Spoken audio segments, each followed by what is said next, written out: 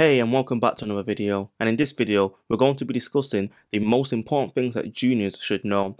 Now this video is perfect for anyone who's looking to get into iOS development and wants to actually land a role as a junior iOS developer at the start of their career. And this video will also go over what you need to know to actually get a job on the market. And if you want to know how to find a job, then check out my video on a complete guide for getting a job in iOS on my channel. Well, the first thing that you should actively do and try to know is problem solving. Well, this one might be a surprise to you because it's not really coding related, it's like writing physical code. But this for me is easily one of the most important skills that any programmer should have. This is the ability to solve a problem. Now, watching tutorials are good, but your day-to-day tasks as an iOS developer will involve you having to go from point A to B, and a lot of these actions that you're going to need to do aren't really covered in tutorials. They're actually things that you need to solve for yourself. So you need to get into the habit of finding out what the problem is and breaking it down into steps. Now, before starting a task, what you want to do is you actually want to write down in plain English what should happen at each step in terms of what you're trying to achieve. So let's look at this example briefly. So let's say you're given a task to fetch some data from a new API endpoint and you need to load it onto a screen. As you can see on the screen, this is our requirement. Now, the steps involved when actually breaking down this task and the problem is you need to actually, first of all, you want to build the screen according to the design and all of its components. Then you need to create a way to fetch the data from the API. Then you need to create a way to pass the data back to the new screen. And then you need to link the data to the list in the new screen. And then finally, you need to test out the flow. So as you can see, these are really high level, but they can actually give you a guide on what you need to actually tackle a task in the future. So get into the habit of just writing down in plain English what it is that you need to do and then translate that into code. Now, another thing you want to make sure that you're doing as well is you want to make sure that you're testing your work. So you need to make sure your work actually works. Now, when you're given a task, more than likely you're going to be given something called requirements. If you don't know what requirements are, they're essentially a guide of how a feature should work. Now, when you build a feature, you need to make sure that it follows these requirements. This is why it's so important to make sure that you validate your test and work. This can be manually by running the app on your phone or on the simulator and checking to see if the behavior is correct. Or you could be testing out some specific business logic with unit tests. A good example of this is, let's say you're building an app where you need to apply a discount onto an item. You want to make sure that the calculated discount price on an item is correct. Now, for situations like this, you'll also want to, like I said before, make sure that you learn unit testing. And I actually have a video on my channel which has a basic introduction to unit testing to show you why and what it is. Now, you may be thinking, but I've never wrote requirements before. Well, technically, if you ever worked on your own personal projects, or if you tried to learn something from one of my videos, or just tried to play around in iOS in general, you have. Because when you built something, you said to yourself that it should work like this. This was a requirement for your application. Another thing to also keep in mind is to think outside the box. Now, when you're writing your code, other possible situations could happen, and you want to write code that will actually prevent these scenarios where things could go wrong. Taking your time to test your work and also think about where something could go wrong will help you massively and also help you in terms of reducing your bug count. Like I said before, tutorials are good and great, and they're a great resource to learn new things. But even after watching a tutorial, even like mine, you want to make sure that you get into the habit of finding that topic and being able to read the documentation. Now, it might sound really simple, but reading documentation is a key skill that isn't really straightforward and simple. It's something that you'll need to be able to do, since you need to be able to read a doc so that when you're given a task, you know how to implement whatever framework or feature it is that you're working on. And a documentation is essentially a source of truth for everything relating to that feature or API that you're working with.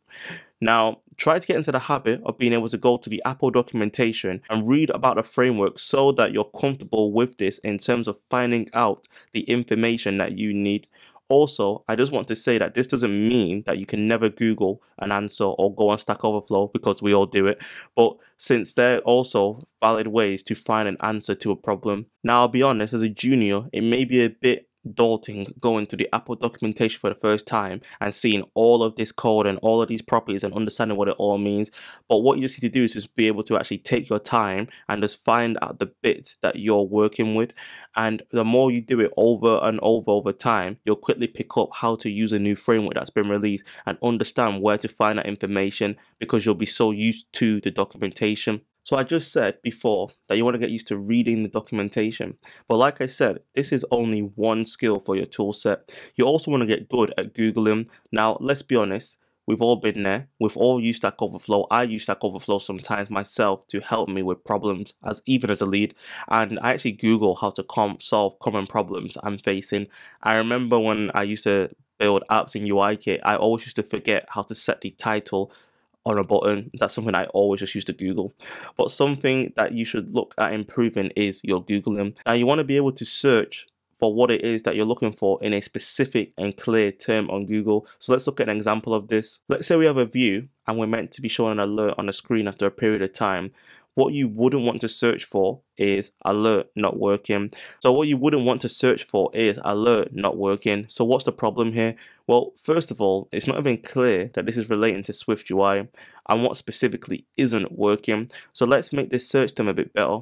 Rather than saying alert not working, why don't we search for SwiftUI alert not appearing on state change? See how this term is more specific and clear for the issue that we're looking for.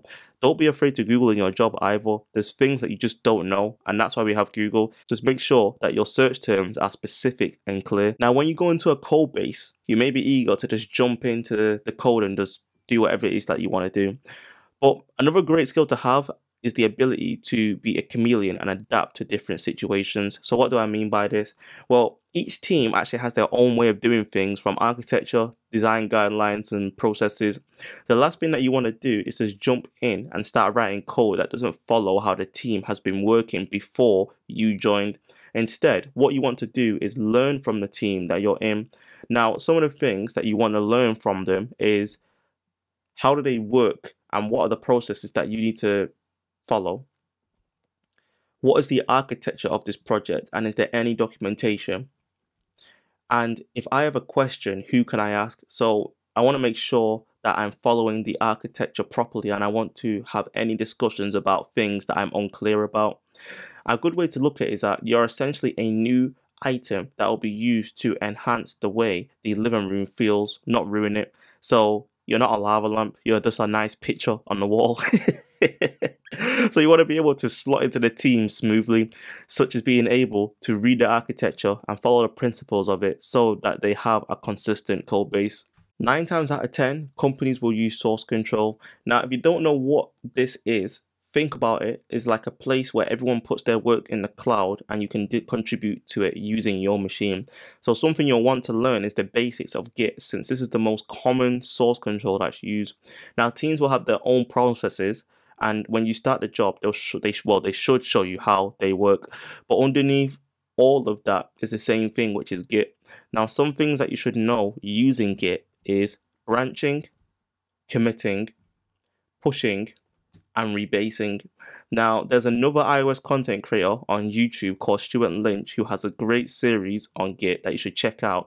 I'll actually leave a link to the video in the description box and also put the thumbnail on the screen now. Remember this, you're a sponge. As a junior, you should have the mindset of trying to learn as much as possible from your peers. Try to soak up as much information as possible from the people around you, and don't feel stupid for asking questions. If you don't know what a word means or what something is doing, ask.